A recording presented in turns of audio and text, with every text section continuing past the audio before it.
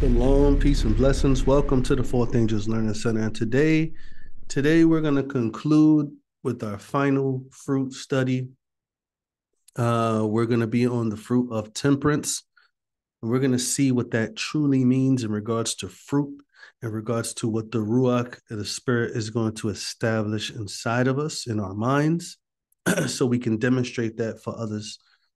This is, I'm not even going to say one of the most important things, but they're all important.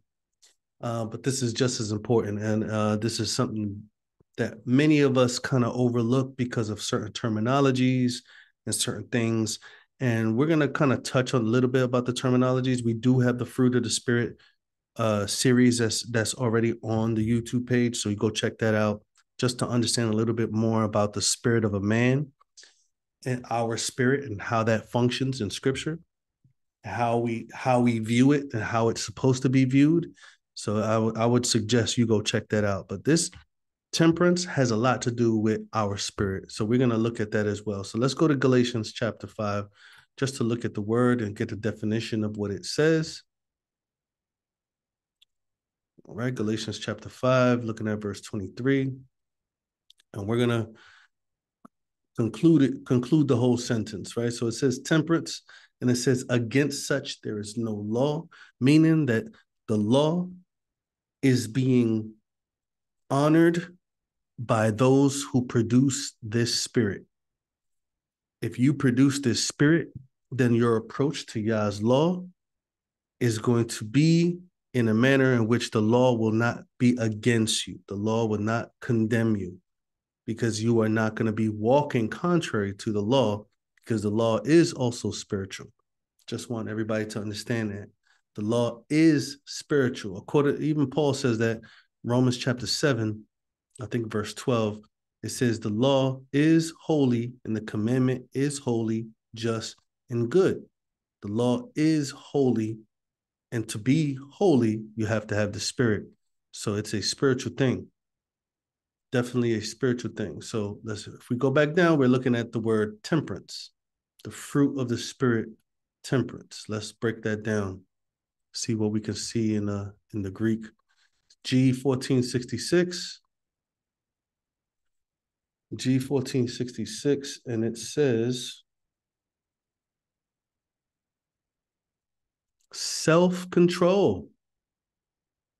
Self-control. This is so important to us. This is so important to everything that we're doing, our lifestyle, our walk with Yah. This is so important. If we lose this, there's nothing else that could be held together. There's nothing else in your life that could be held together in any aspect of your life. If you don't have self-control, your relationships will go. So many things. You become an addict to many different things. Look what it says: the virtue of one who masters his desires and passion, especially his sensual appetites. This is a very good description of what self-control is. A person who is master over his desires, is passions. It's not follow your heart. It's control it, direct it, put it where you need to put it. Don't allow it to go where it wants to go. This is the Thayers, right? Let's look at the Strongs. Self-control, especially continence, which is over the passions of the body. Very important to us. Temperance. So let's start to look at this verse, right? Let's start to look at this word. Let's start to look at this idea of self-control. Let's look at a few verses real quick in the book of Proverbs. Definitely very important. So let's look at Proverbs chapter 16, looking at verse 32. Check this out. He that is slow to anger, right? Slow to anger is better than the mighty. He that rules his spirit than he that takes a city. A person that is slow to anger, meaning that they're able to control their emotions, is better than a mighty man, like a warrior. He that it rules his spirit than a person that's able to take over a city. What does it mean to rule your spirit? To rule your spirit is to rule your mind. It's to rule your mind. Just to reiterate the meaning of ruach, let's look at what the word ruach is, right? Now, many know it to mean breath and wind, but they skip over the fact that the emphasis of spirit is a rational being, to have rationale, right? Look at what it says here, the mind. We miss over those applications of the word ruach, because the word ruach is applied as mind many times in the scripture. The Browns give it it unites the word mind with spirit and breath and wind as well. Let's see if we can find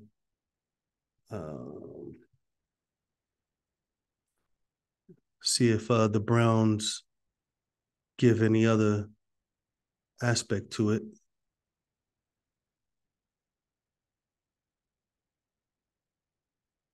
Okay, so the mind. So it says if a person is able to control his emotion, he's better than a warrior. And if you can rule over your mind and emotions and thoughts, then you are better than a person that can rule over a city or take over a city. Let's get a little bit more detail. Proverbs chapter 25 says something similar. Looking at verse 28, it says, he that has no rule over his own spirit is like a city that's broken down without walls. A person with no rule over his own spirit. Very important. If you are unable to control your mind, your thoughts, your emotions, then you are like a wall broken down without a city broken down without walls. Now, what's the emphasis? What's the necessity of walls to surround a city? It is to keep the enemies out. It's to keep the enemies at bay, right? But if you have no wall, then the enemy could do whatever they want to you at whatever time. This is exactly what the emphasis here is. If you are unable to control your mind, your thoughts, and your emotions and your cravings, then the enemy can move you, not even just tempt you, but control you through those appetites, through those cravings, through those urges and propensities, through those emotions and desires, through those thoughts. If you are unable to rule and control that by the power of the Spirit, the enemy has free access to do whatever he wants, like a city without walls. Let's look at a few verses. Go to 2 Timothy chapter 1. We are looking at a few verses. 2 Timothy chapter 1, looking at verse 7, and it says this. It says, for Elohim have not given us the spirit of fear. Remember what we said the word spirit meant? Mind. He has not given us the spirit of fear, but of power, of love, and a sound mind. You see the contrast? The contrast to the mind of fear is a sound mind. Now let's see what that word sound mind means. G4995. 4995 means disciplined, a disciplined mind, a self-control, to make the mind sound or disciplined or corrected. What's the difference between the spirit of fear? Well, what happens to your mind when you have thoughts of fear? What happens to your confidence? What happens to your trust?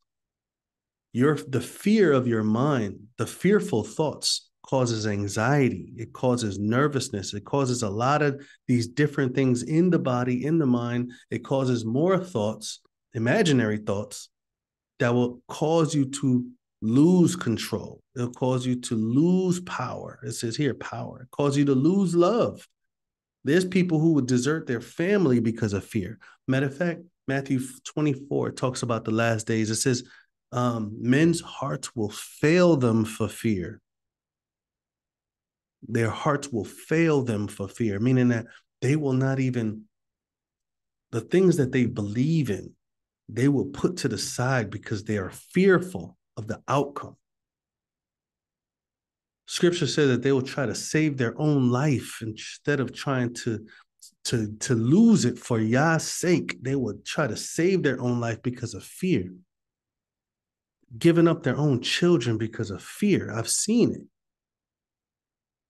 So this is the mindset. Yah wants us to have control, to be able to put our mind on the promises of Yah, have firm, stable, secure thoughts pertaining to what Yah will do for you, what Yah says to do. This is so important to our walk. This is so important to our daily acknowledgement, we wake up understanding this and walking this out.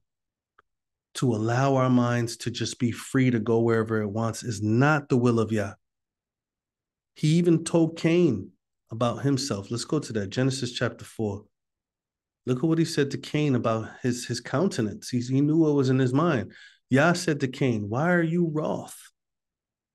Why is your countenance fallen? Why is your physical body, why is your face, your body, your walk, your talk, your actions, why are your emotions controlling your countenance? If you do well, shall you not be accepted? If you don't do well, sin lies at the door. Now look what it says. And unto you is his desire, and you shall rule over him. And you shall rule over him. Yah is trying to tell Cain to surrender to him, do good, put your mind on him, and he will give you the ability to rule over sin, to rule over it, to be a conqueror over it. Rule over sin. But instead, we can see directly after this statement in verse 8, Cain talked with Abel. It doesn't say the conversation. It doesn't say it. But we just know that something took over Cain. It came to pass that when they were in the field, that Cain rose up against Abel, his brother, and slew him. Whatever they spoke about caused him to be even more wroth, caused his countenance to be even more changed, caused his mind, and essentially sin started to rule over Cain. It started to control him because he was not in control over himself. Let's go to Romans chapter 6. I hope that you guys can see the harmony within the scriptures from the Old Testament to the New. It's not the way that, is extremely scholastical. Like is very powerful and so deep, but it's extremely simple. It does not need to be broken down like some type of worldly medical book or worldly lecture. Absolutely not. Don't let people fool you to make you think the Hebraic and all of this stuff. Look at it for what it is. Because even the Hebrews didn't look at it properly, obviously.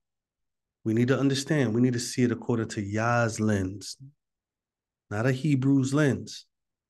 Look at what it says here in Romans 6. It says many things in Romans 6. I would encourage everybody to go back and read through Romans 6 very carefully.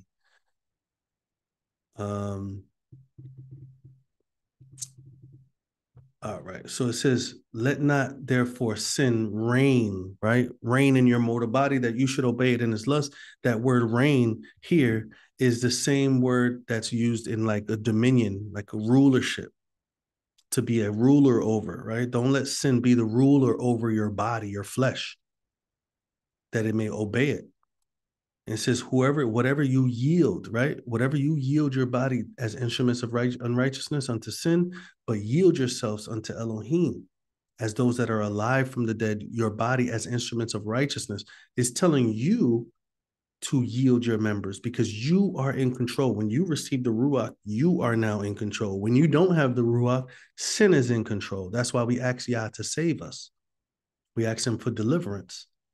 It says, for sin shall not have dominion over you, for you are not under the condemnation of the law, but under grace.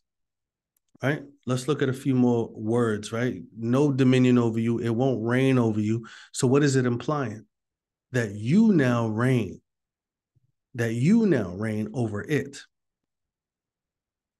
It says here in verse 20, this is a perfect wording. I'm trying to look for the perfect wording so we can see the rulership of sin. It says here, for when you were the servants or the slaves of sin, you were free from righteousness. What fruit did you have in those things that you are now ashamed of? Meaning, like, what benefit did you get from living in a life of sin? The end of those things was death. Every single thing that we can talk about in our past life without Yah was death, because we were slaves to it. But Yah says that we're free. Verse 18, being made free from sin, you became the slaves of righteousness. To be a slave of right, you can't be two people's slaves, especially if those two things are contrasting each other. So let's go to second Peter. 2 Peter chapter 1. Right? Let's look at the science behind it, right? All the compounds, all the things that come together. Look at what it says. It says, whereby are given unto us exceeding great and precious promises. These are the things that we ought to believe in. These are the things that we ought to desire. It says that by these promises, you might be partakers of the divine nature. The divine nature. Having escaped the corruption that is in the world through lust. And besides this, giving all diligence, now you are able to control which direction you place your mind, your energy, your strength. You add to your faith virtue, and to the virtue knowledge. As you add knowledge, it will increase in your self-control. As you add understanding, you apply understanding. Let me say that. As you apply faith in Yah's word, you will gain virtue. As you gain virtue, which is a desire to do what Yah says, you will gain understanding. And as you gain understanding of what Yah says, you will gain control. And to control, patience. You'll be able to withstand and you'll be able to wait on Yah. And then it says, and what comes from patience is godliness. You'll be able to display the righteousness of Yah. And to godliness, brotherly kindness. Now your righteousness that is given from Yah is now displayed to your brothers and sisters. And to brotherly kindness, love. And love will lead you to even sacrifice yourself for your brothers and sisters. For if these things are in you and abound, this is so important, and abound, they have to mature, they have to grow. If these things are in you and they abound, they make you that you are neither barren nor unfruitful. You see that? Fruits of the Spirit. If these things abound in you, they make you neither barren or unfruitful in the knowledge of our Master Yahushua Messiah. This is all a reflection of Yahushua. This is all a reflection of our King and our Master. This is all a reflection of our submission to Him. And in our submission to Him, He takes us through the science of it. Put your energy and strength into your belief. Put your belief and strength and energy into the desire to obey. Put that desire to obey into the pursuit of knowledge and understanding. As you pursue and apply the knowledge and understanding, start to discipline yourself, right? Temperance. Discipline yourself in self-control. Controlling the direction that your cravings go, that your desire go, right? In that direction, allow it to develop that patience, waiting on Yah to fulfill His motive, His desires in you, and not trying to accomplish everything yourself personally, and allowing that to manifest into Yah's godliness, His righteousness, His character, and that display of His character and brotherly kindness, the thoughts of godliness, the thoughts of what Yah's will is, to direct those thoughts that Yah has towards us, to have those same thoughts for our brothers. And then in manifestation, helping our brothers to obtain those things, those plans that Yah has for them in love. This is what allows us not to be barren. This is what allows us not to be fruitful. Because we are warned that if our tree is not fruitful, that we'll be cut down. And praise Yah that He has given us His Ruach, His Spirit, to cause us to be fruitful. If we surrender to these things, we have to study these things to understand clearly what these things are. And praise Yah for His word. Praise Yah that is simple, for the simplicity of His word. I hope that this can encourage everybody. Let's go back to studying in its most simplistic form, that we may all be able to study and receive from the Ruach. Nobody needs to come to me. Nobody needs to come to any teacher. If you find yourself needing to go to a teacher, then try to understand how can you become a person that receives understanding from Yah. And we may have a study on that so we can put that in practice as well. But we praise Yah for His fruit. We praise Yah for His Ruach. And see you in the next series. Shalom, everyone.